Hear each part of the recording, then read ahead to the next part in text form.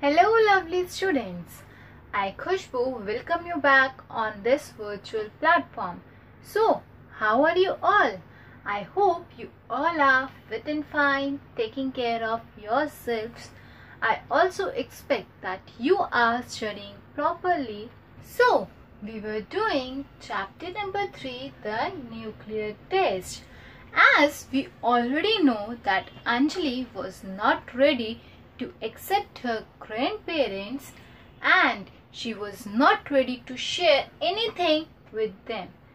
But as the days passed, she has adjusted with them and also she became relaxed and pleasant.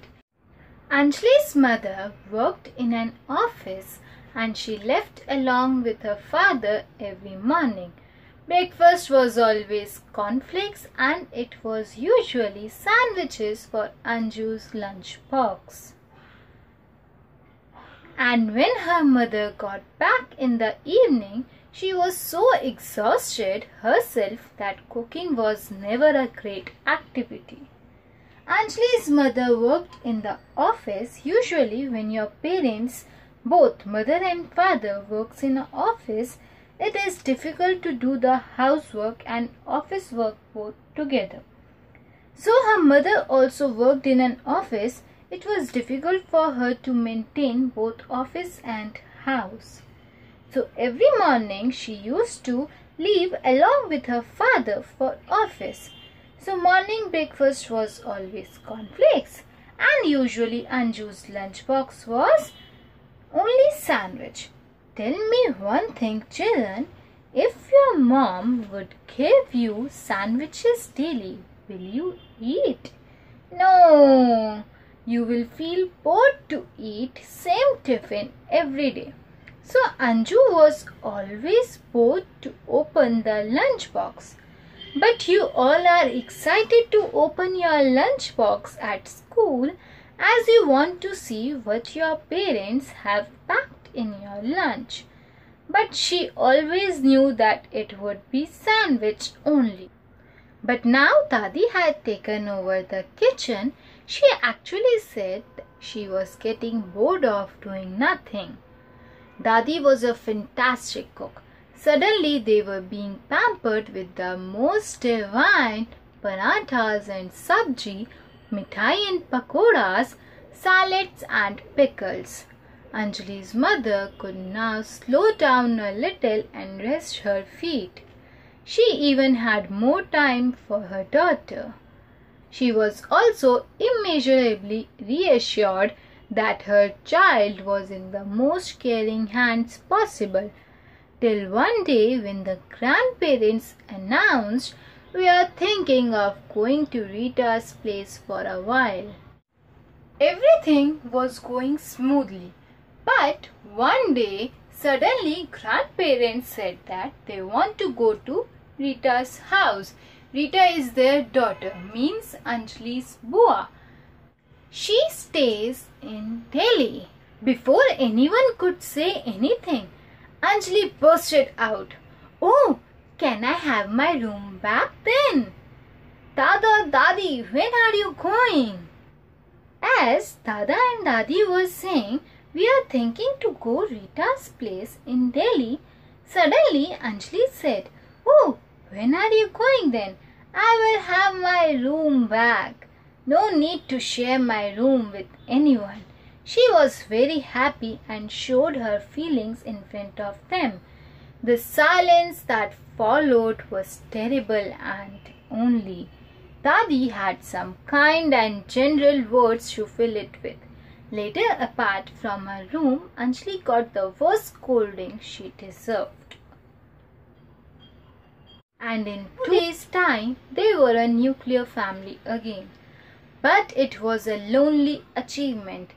There was no one to come home to but the silly TV. There was none to talk to.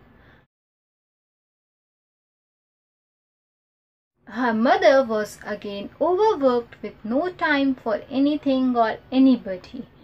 But most of all, the noise and bustle of one big family had faded into silence. The house, all 850 feet of compact space planning, suddenly looked too big. Nobody said anything because Dada Dadi felt very bad when Anjali reacted like this. Dadi just smiled and covered her feelings.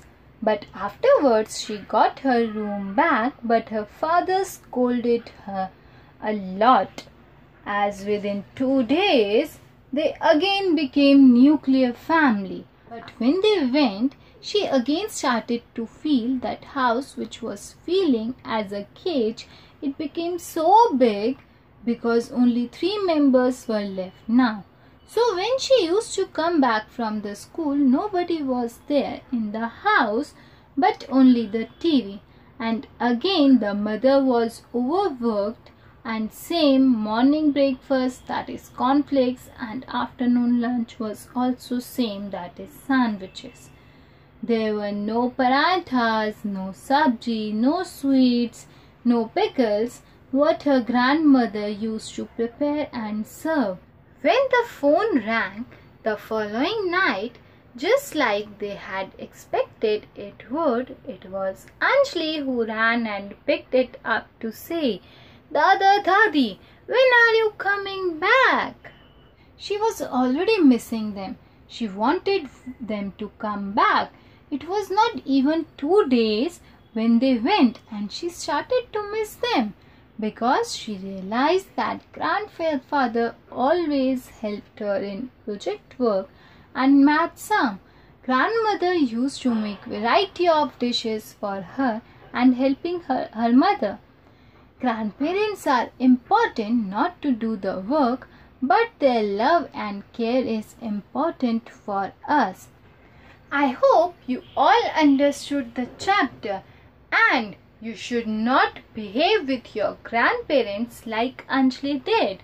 It was really very rude. We should be respectful and polite with our grandparents. Thank you for watching the video. Like the video, subscribe the channel. Don't forget to mention your name, class and section in comment box. Have a nice day.